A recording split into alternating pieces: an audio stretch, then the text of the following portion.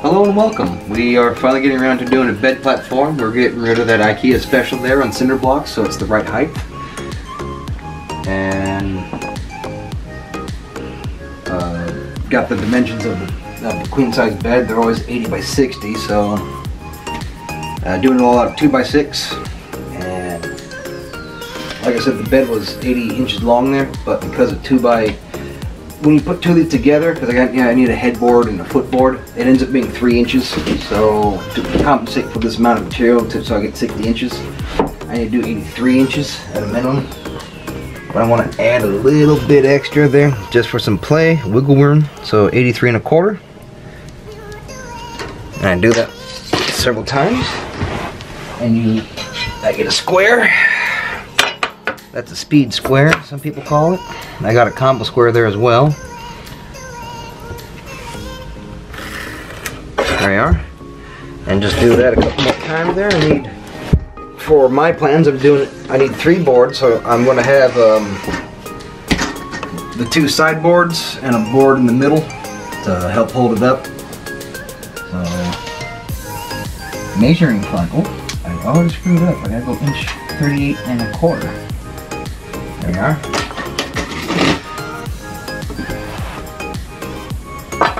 Then we have a cut session. Yay, cutting.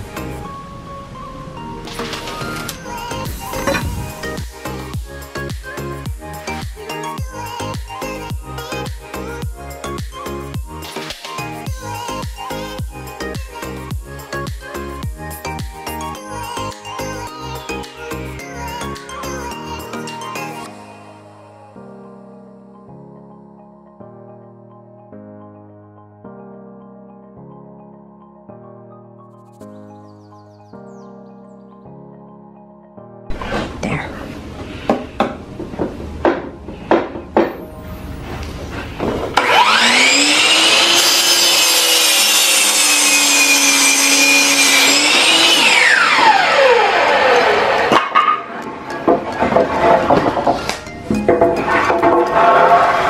A good miter saw. Oh, you okay?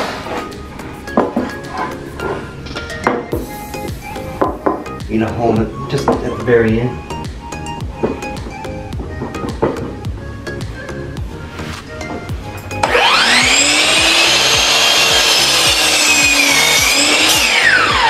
I think I cut the wrong side of the board.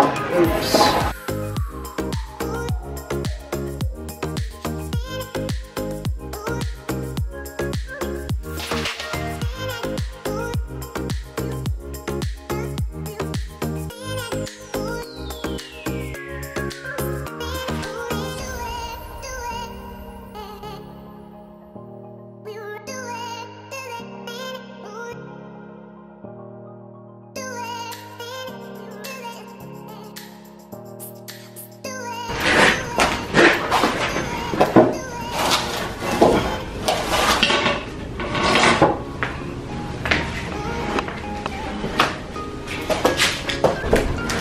Alright, I am just using a simple butt joint.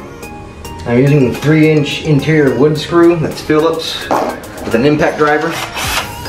I have a square, combo square, and a normal square. So I want to make sure that this joint is true, square.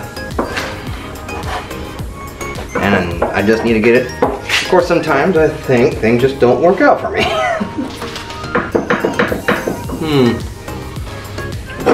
Maybe get rid of the cardboard. The cardboard? Yeah. There I go.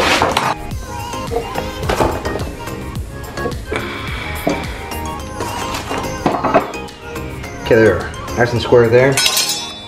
Oh, at least.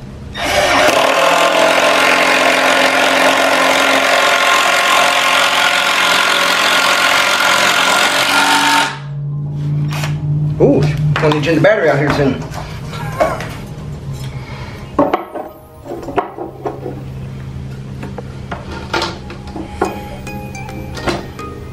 There we go.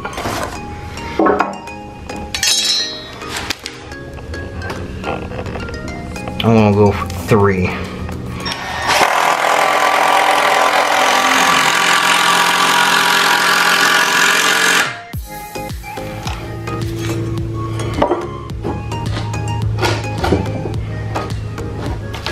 Bees, we're gonna get the other side on there as well.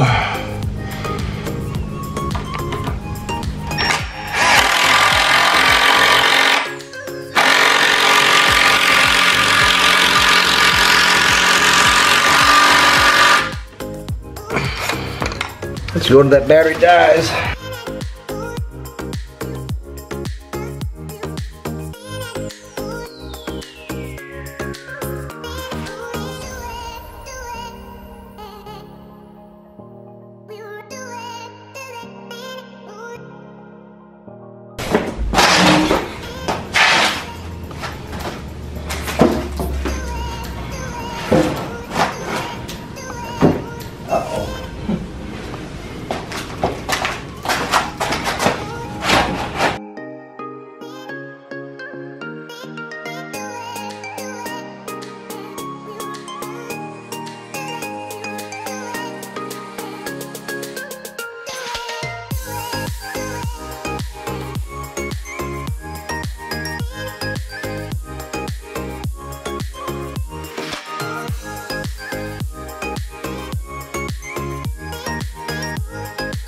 The frame. So we're going to put the middle board over here. I want to find the exact middle and put the center of that board on the center here. So I found the center of the board here on this edge, and I found the center of the foot and the headboard. So I'm going to put the center of the board on the center of the box. And then from this point I'll build my lips to hold the well, the rest of the bed.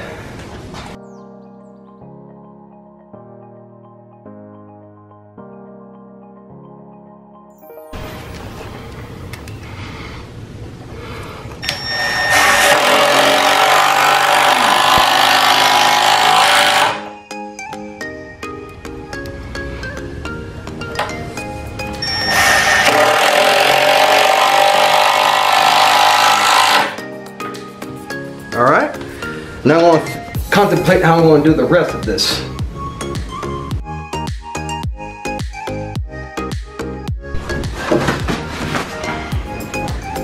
So I cut the boards here again on the sides. I wasn't quite sure how I want to do it, and this is how I want to do it.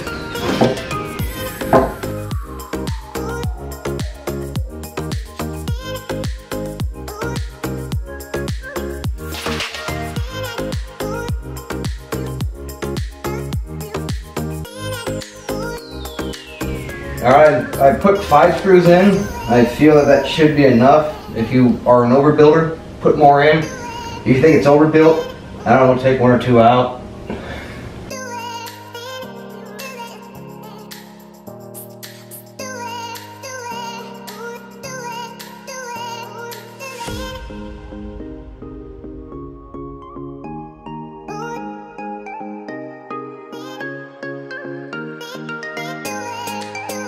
Alright, now I'm at the point where I'm going to be measuring out these, and I got another piece of scrap there, and I'm going to cut up another board, and then I'm going to have this lip here, and then I'm going to attach my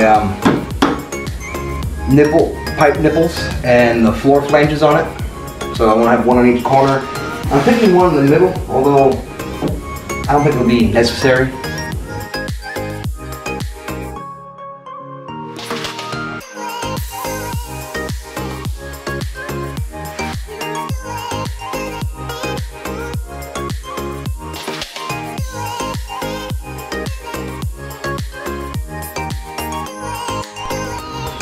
Alright, I kind of found a space that I want. I'm switching screws to the same kind of type of screw there. It's the interior wood screw there with a, I think they call it yellow or something.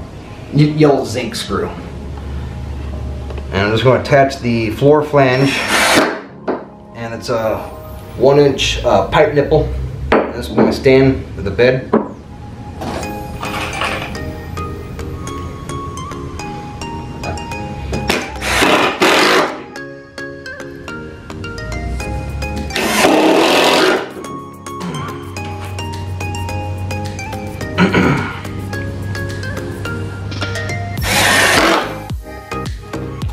Ain't going anywhere.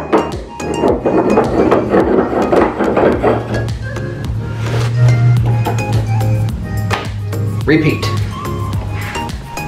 Okay, so this is our bed frame. And let's see how the new bed frame will look like. Alright, now we're just going to reuse these to support the rest of the bed. That's where those went. Yeah. There's a lot of gold under the bed. Yeah, so this is our bed frame before. Right there.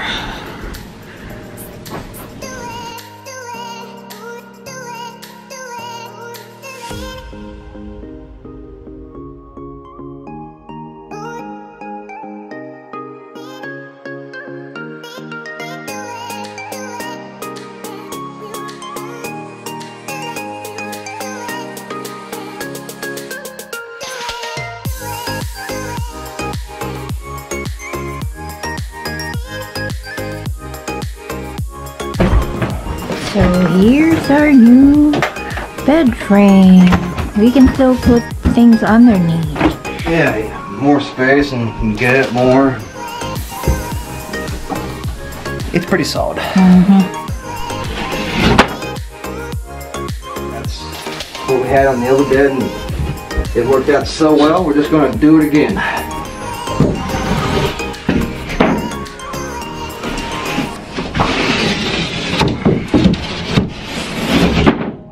Yep. Huh? Ta-da! Our new bed frame. We will paint it later. We're not in a hurry. No. Yeah, it's not as pretty as the other one, but it's finally a good height to sit down at the bed because it was almost too tall for me and I'm a fairly tall dude. My wife needed a step stool to get out of the bed. Plenty of space to go in and out of, and my toe clears. Well, you can see where the old cinder block was. That's a bad thing to whack in the middle of the night if you get to go to the bathroom. Cursing. Middle of the night. The camera woman has heard it a lot. Well, I used 2x6 kiln dried lumber. Green was actually more expensive than this, so I went with the kiln dried. And I just went with 2x6, it was just everything the same there. You could have, if you're doing this yourself, you can use 2x4 on the bottom, or you can do the whole thing out of 2x4. It just depends on your budget and how much materials cost where you live. But living here in the state of Oregon, their lumber's fairly inexpensive because it's just literally out back. So I use 3-inch screws. I use butt joints. It's basically like rough framing. I'm sure if you're a carpenter by trade or profession, this is horrible for you, but it's not going to fall down. It's pretty solid. I watched a few YouTube videos. I felt that they overbuilt, especially with 1-inch pipe nipples. They're pretty solid. They're not going to fall down. And if you use 4 screws, it's pretty good. It's actually up against the nightstand over there. Because we just moved it. Yeah, got a little more room over yonder. So this will work out pretty well. And look, I can put my shoes under the bed. Yeah, the other bed was, well, had it for years and just got it all set from IKEA because I liked the way it looked. But things have changed. So you just couldn't store anything under that bed other than shoes, and it just like we got both our suitcases into there and plenty of room to store other big stuff, totes and whatnot, and winter clothing. This is a large area that you always have taken up for bed, and now we can store stuff under it. So maybe we'll figure out something to do around here. I don't know, staple fabric around it there so it drapes down and looks pretty. I mean, many things that you can do.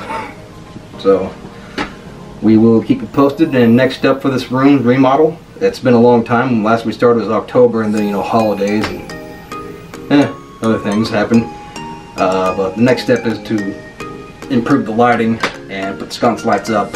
Now that we have the bed height, well, it's about even with the nightstand. Yeah. It's good height, ain't it? I'm gonna keep that. Okay. Well, thank you for watching. Using impact driver, that's one thing too. This just makes the job a whole lot easier, because if you use a drill, what's going to happen, it doesn't matter what kind of bit you use, it's going to want to cam out. If you use an impact driver, it'll drive that screw in real easy. There's footage before, you'll see that was the trick, the impact driver. So you can use whatever screw head you want, or whatever's available for you and the cheapest in the cost. That'll do fine. And yeah, I did 3 screws on the end, 2 probably would have worked, and I went, I put 2 screws here. These boards they're there just to use material on this one to hold it, but really I think I could have done it now with the board there in the end and the board in the middle, and that would have been plenty of support looking at it now, but it's done now. Well, if you have any questions, please comment down below, and thanks for watching, and please subscribe and thumbs up.